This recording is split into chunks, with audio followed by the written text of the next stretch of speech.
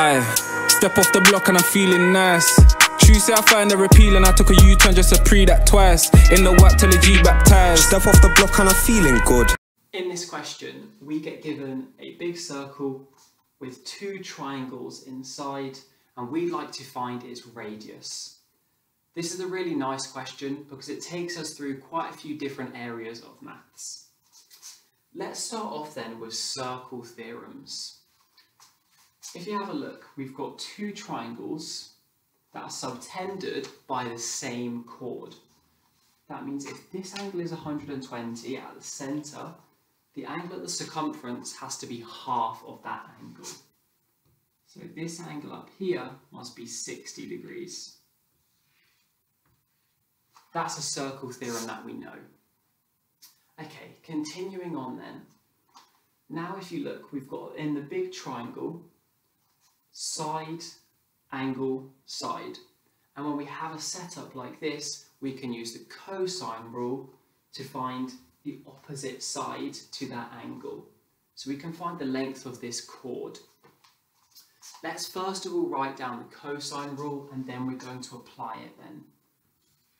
So the cosine rule is this: a squared equals b squared plus c squared, let's see a bit nicer, minus 2bc cosine of a. That is a cosine rule. Well, we're going to use this to find our a squared. That's this bottom side. We're going to call it a. And b and c, we can put them in either way. It doesn't matter for the cosine rule. So let's choose b to be 4. We've got 4 squared plus 5 squared, because that's the other side. We need to do minus 2 times 4 times 5 times the cosine of this angle, and that's the top angle up there, 60. Well, now we can start to simplify this a bit.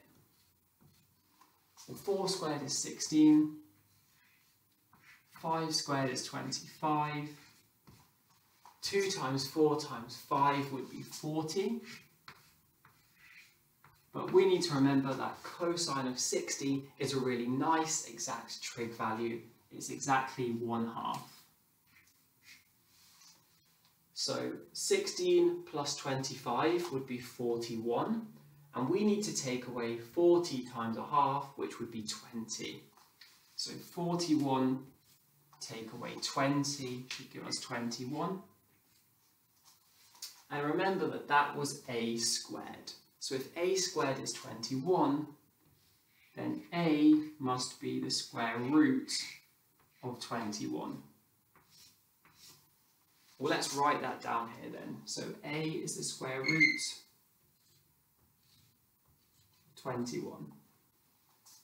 Brilliant. Next, we need to think a bit more about properties of triangles then.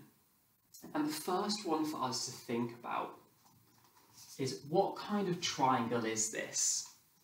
Well, this side here is a radius, let's call it r, and so is this side here. It's also a radius, so it must be an isosceles triangle because these two sides are equal. What that means for us is that these two angles here and here must also be equal, and since this one's 120, we've got to have 30 degrees and 30 degrees to get us 180 in total. Okay, we're almost there then at this point. What we can do to finish off is use the sine rule, because we've got an angle and its opposite side, and now we also have another angle and its opposite side. Or we could use the third one as well if we wanted to. Either pair are the same. And the sine rule tells us this. It tells us that a side A divided by sine of the angle A must be equal to, in a triangle, the side B over sine of the angle B. What we need to do to finish off this question is put some things that we know into the sine rule. So let's try it. Side A, let's choose it as root 21. And the angle opposite it is 120. So we want sine 120 equals, the other side B is just R, that's our radius of our circle. And opposite R is 30 degrees. So we want sine of 30 degrees. At this point, let's think about making R the subject. So we could say R equals, sine 30 needs to multiply over here, doesn't it? So sine 30 times root 21. And on the bottom of this fraction, we need to remember our sine 120. So on the bottom, sine 120. Okay, well at this point, we're going to jump back over to here. So we've got R equals sine 30, nice exact trig value, that's 1/2. So we've got 1/2 times root 21 divided by sine 120. Well, sine is symmetrical about 90 degrees. So sine of 120 must be equal to sine of 60, which is root 3 over 2.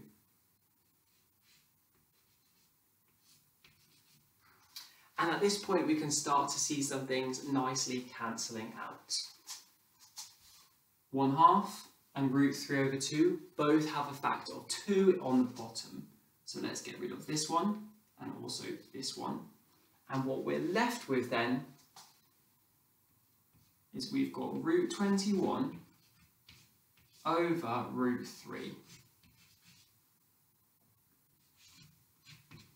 And thinking about surds, this is our very, very last thing to do. Root 21, we could write that as root 3 times root 7. So that could look like this. Root 3 times root 7 with a root 3 on the bottom. And definitely now, those two root 3's can cancel out with each other. So this one can cancel out. And that would leave us with our answer, which tells us the radius is the root 7. So our answer is just square root of 7.